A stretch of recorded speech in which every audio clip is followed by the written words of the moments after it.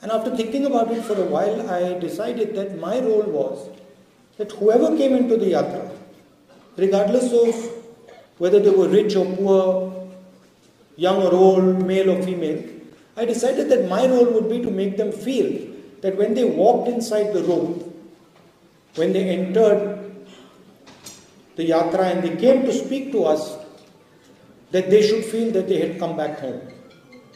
Right? They should get a feeling that they had come back home and they were not speaking to a politician, but they were speaking to their brother, their friend.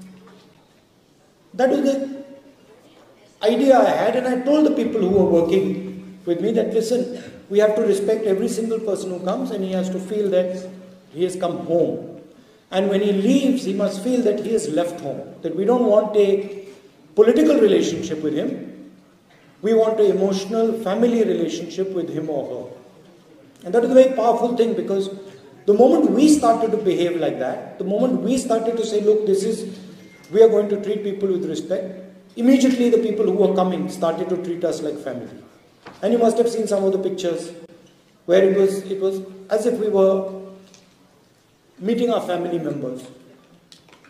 People hugging us, people telling us very emotional things.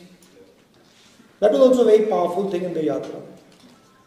And the other thing I noticed was that throughout this walk, people of all religions came, all castes came, all languages came. But there was no anger, no hatred, no violence, no disrespect.